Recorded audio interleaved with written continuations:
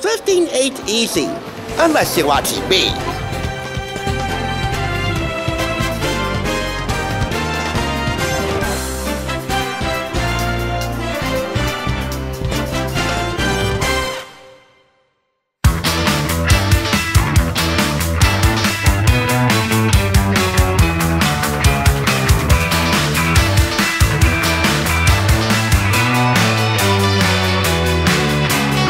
Welcome back. This is the Thrift Store, and Dad, we'll bring Hollywood home on a budget.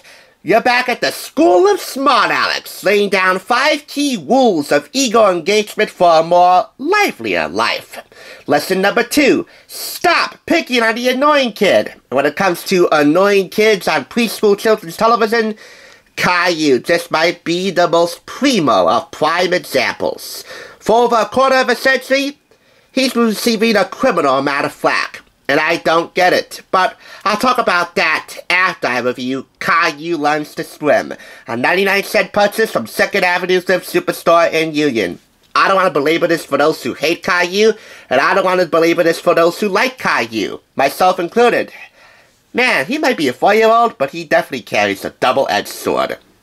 And to the contrary, this doesn't include a giant search and count poster at the end. Anyway, it's a short book, because it's a short story. Caillou and his family are at the community center, pool area, I guess, spending the day at the pool.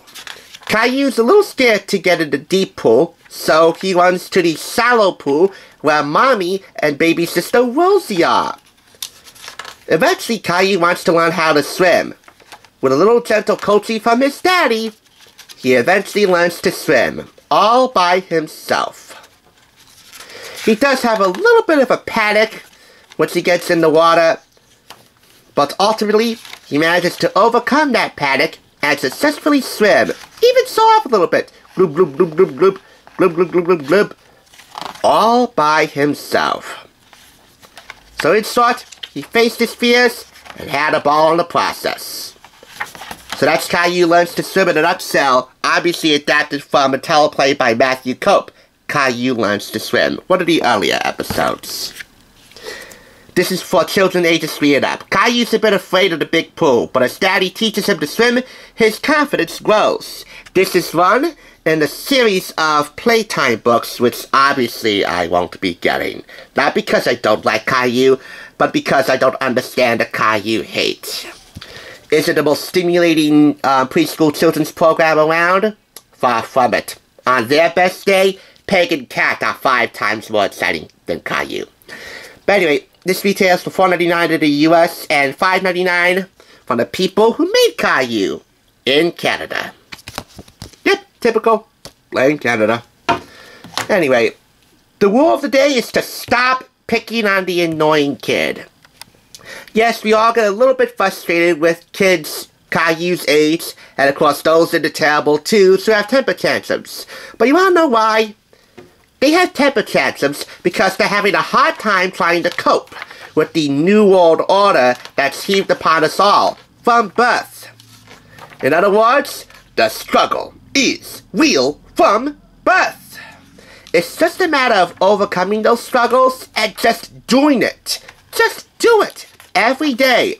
I don't care if you're 4 or 40 years old, we can all relate to Caillou in one small instance or 2. Every day, we all grow some more. We all like exploring.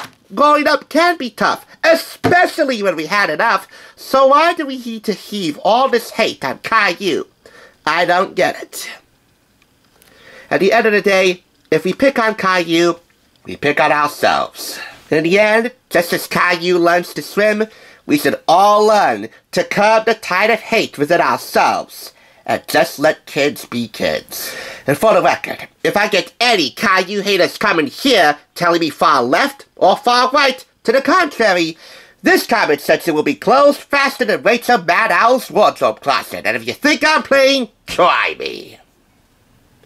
That's not to say that he'll be featured on my channel again, because as much as I liked Caillou back then, I'm less of a fan now.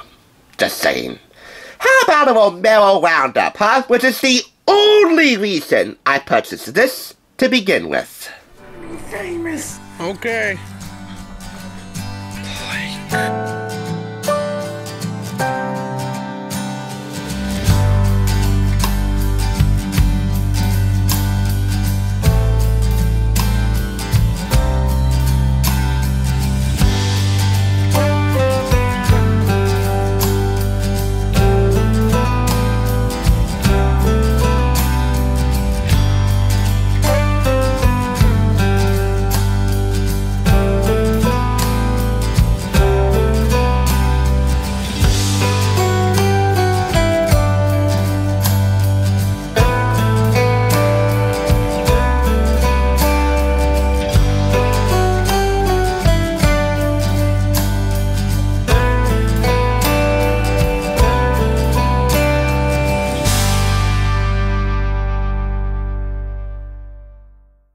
Thanks for tuning in. Just so you know, there's no limit to bringing Hollywood home on a budget. Please go ahead and check out another awesome review like this one by clicking here, and make sure you subscribe by clicking here. Until next time, I'll catch you, as I always do, on the flip side.